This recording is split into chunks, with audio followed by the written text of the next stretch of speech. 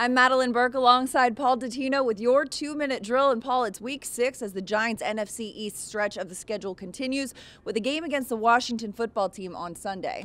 Yeah, the Giants are coming off another disappointing loss to Dallas, but it's a game in which they were able to score over 30 points, the first time they've eclipsed that number on the season. And quarterback Daniel Jones is thinking things are starting to click.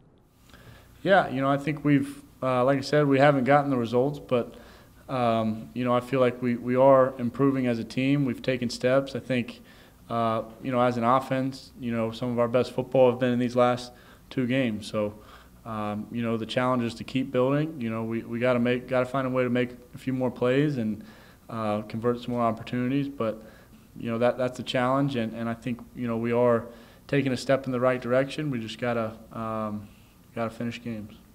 The Giants had a good day offensively in Dallas, Madelyn, and I think balance was really the key to that aspect of it. 33 throws, 27 rushes. Now, Devontae Freeman's done a real good job at running back over the last couple of weeks since he was signed as a free agent.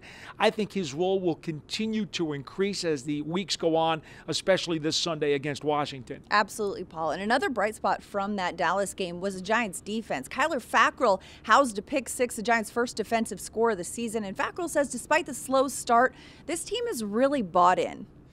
Yeah, definitely guys are frustrated. I think Coach Judge has done a great job of just keeping us focused, and I think we've all kind of bought in.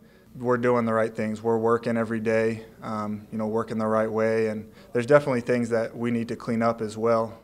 I think Fackrell is going to be a very important part of this defense moving forward. You have to remember Lorenzo Carter is now out for the season because of Achilles surgery. Fackrell last weekend played the most snaps in a game in his entire career and has already told us he expects to be playing probably every snap moving forward. Absolutely, but he said, hey, that's just how he likes it. And so we're looking forward to seeing him on the field as the Giants take on the Washington football team Sunday at 1 p.m. Continue to follow along on Giants.com or social media for all the latest Big Blue news.